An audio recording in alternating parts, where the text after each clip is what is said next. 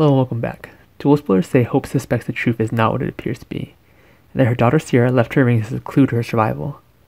As viewers will recall, Vincent, a villainous protege of Dr. Rolf, kidnapped Ciara after Ben was rescued after Byman aided Eve in an evil plot to brainwash Ben into killing Ciara as revenge for Ben having killed his daughter, Paige.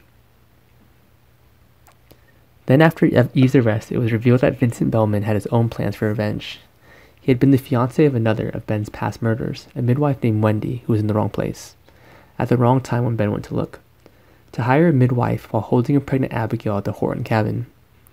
Ben hired Wendy when after Thomas was born, then shot him and buried her as soon as the newborn was alive, and left with the baby, thinking he was the father. Chad turned to be Thomas's biological father. Vincent was still at large when Eve was arrested and kidnapped Ciara with deadly intentions. Ben, Hope, and Ciara's brother Sean follow Vincent to Wendy's old house, but they and Ciara miss him. However, Ciara left her necklace behind, so when they find out, they know she was there. Ciara and Vincent had a fight at home, and she stabbed him with her own syringe intended for him.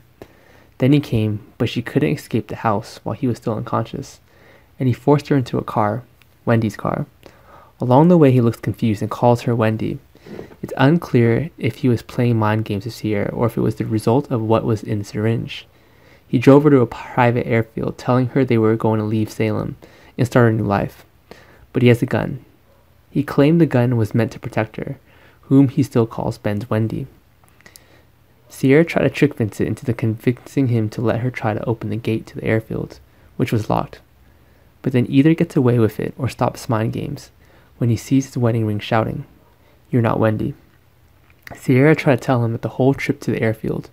Returning to Salem's PD, Hope and Sean discovered that Wendy's car had been spotted and deduced that Vincent was driving it and drove off. Vincent is still in the car as Sean and Hope pull out their guns to force him out. He runs away and the car explodes in front of Ben's eyes as he successfully tries to determine if Ciara is in the car inside. He passed out, flooded with smoke, before he could open it. Hope yells for Ciara and the firefighters arrive to put out the flames.